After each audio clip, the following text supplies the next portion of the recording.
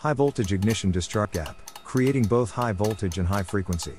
Simultaneously, the straight conductor of the metal rod carrying electricity to the spark gap emits electrical radiation, which is radiant energy.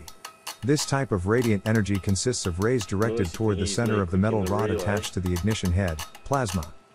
Edwin V. Gray used a special copper matrix grid to collect this type of energy. The result is cold electricity, where the load is cooled when using this energy instead of being heated. In 1901, Nikola Tesla mentioned high-voltage cathode rays emitting electrical radiation that could be received through an aluminum plate antenna, his radiant energy patent. This was the fourth type of receiver in the patent. Essentially, Edwin V. Gray's system works on the same principles described by Tesla. What's unique is that Edwin V.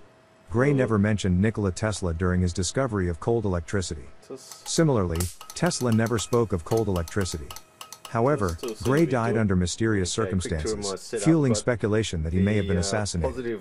This raises suspicions that Edwin V. Gray was tapping into a different academic discipline with the same roots as Tesla's. It is possible that Nikola Tesla and Edwin V. Gray studied the same curriculum, which involved ether electricity physics.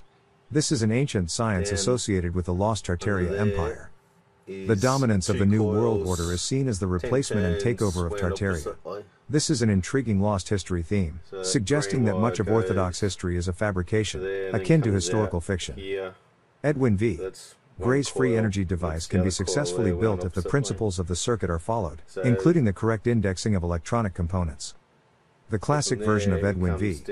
Gray's invention was a groundbreaking development for the electronics industry. At the time, Gray did not have access to modern oscillators and very short pulse controllers with digital displays like we do today. Instead, he used electromechanical devices.